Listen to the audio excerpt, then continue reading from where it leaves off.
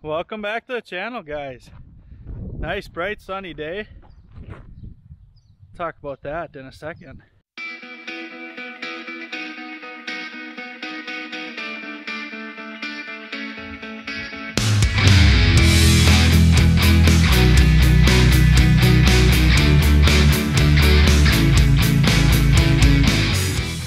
Just a quick update on calving. You guys haven't seen much of it in the last 2 weeks, I believe, but I think we have 8 left. So, and there's 2 that are looking really close today or tomorrow. So hopefully we wrap calving up here pretty soon. I will say there's probably going to be a straggler or 2. Not something you want to admit, but this isn't a perfect operation, so we might want to have 1 or 2 a cycle behind, or 2 cycles. But other than that, everybody's looking really good. The feeders are stuffed because we got a really busy weekend ahead of us this weekend. So I'm gonna try, today's Thursday, I'm gonna try not to feed till Saturday night. We'll see how that goes. There's 4 bales out here and the feeders, 2 in each. But calves are spunky. Everything is going perfect so far with calving. Really can't complain. And I shouldn't say it perfect, but it is. So other than that, spring is here. It's been cold, windy. We had 30, 40 mile an hour winds for 3-4 days. And things are starting to green up, grow. There's no planters going. I believe today's May 4th. There's some guys doing primary tillage, but absolutely no corn row crop planters. There's a couple guys sneaking in wheat, but that is about it. Probably, if we didn't have rain in the forecast, a guy probably could have threw some corn in for tomorrow, Friday, and Saturday, but they're calling for a bunch of rain. As you can see, this alfalfa is greening up really nicely. Got 3-4 inches of growth. And I think tomorrow we are going to start broadcasting fertilizer out on our hay ground. So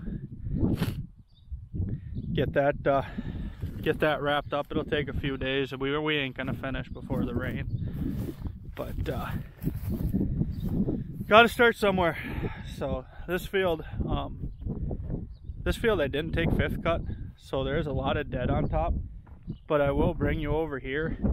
It does look a lot nicer than this field, which we did cut it low to begin with. But no winter kill whatsoever that I'm seeing, and this field looks nicer because there's no dead growth on top. But as you can see, the growth is a couple 2 inches shorter, so looks are kind of deceiving. But anyhow, still a beautiful sight. Progress has pretty much halted on the new commodity shed. And one of them windstorms, we lost a couple sheets of new tin, and I guess the builders or whatever, they don't order extra tin, so we had to reorder, and that'll be here this end of this week, I believe. Same with the concrete wall, the bunker blocks. We are on the list, second in line to have them starting to get made. I'm assuming them concrete blocks are gonna be a month out yet.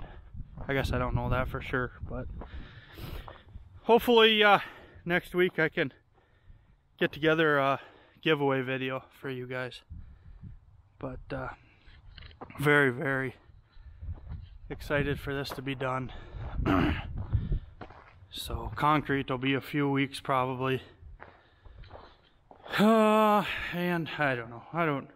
We got to get in the field, so this kind of get put on the back burner. They'll finish the building itself, and we actually added on before we were even done. So we added on a 16 by 32 foot lean right here, right out the calf shed. So the goal is throw concrete on the floor in here and line the walls, and we'll grind our hay into this bay, so it'll be kind of a commodity shed. Grind it up, and then we won't be feeding any hay by hand to the calves. So that's the goal. We've done grinding hay before, and putting it outside works, but as you can see, we get a lot of snow and rain in the winter, so it'll be nice to have it indoors. But I'll show you what I was working on after chores today. I threw a couple buckets of dirt along this wall. We got such elevation change. I threw, I don't know, 6, 7, 8 bucket loads here, and I'm hoping this rain will pack it down. But as you can see, that is one tall shed. So, like I was saying, I believe next week sometime the building itself will be done, and we'll have to wait on concrete, lining the walls, and the bunker blocks, like I said, is gonna be about a month out. So we actually kicked our heifers outside today. They are loving it. The bull, he's getting antsy. He's got a while before he can go with his ladies though. And steers might actually leave this weekend. They might go, the last of the steers might go to the sale barn. But that is still up in the air. There's a lot of animals on pasture. Not that it was a very high, expensive hay year, but I think a lot of people just didn't want to buy it. So calves look really, really nice. Them are some nice replacements right there. That's about it for this week's video, guys. Just short and sweet update. See what the rain does. Hopefully we are in the fields. Action's gonna pick up. And calf catcher, some of you guys were waiting for that. The last couple calves, I don't know, the last 4 or 5 cows were actually are really good cows, so we haven't even used it yet. But I'll get some footage of that hopefully before this end of calving season, and we'll go from there. If you're new here, please hit the subscribe button. It really helps out growing this channel, and let us know what you want to see. We will continue showing our operation, and like I said, let me know if you have any questions. Please like, comment, subscribe, follow along, and we'll catch you in the next one. Talk to you later. You know, I was so busy talking to you guys, I actually almost forgot to bring the skid loader back up. Have a good week, everybody. Thanks for watching.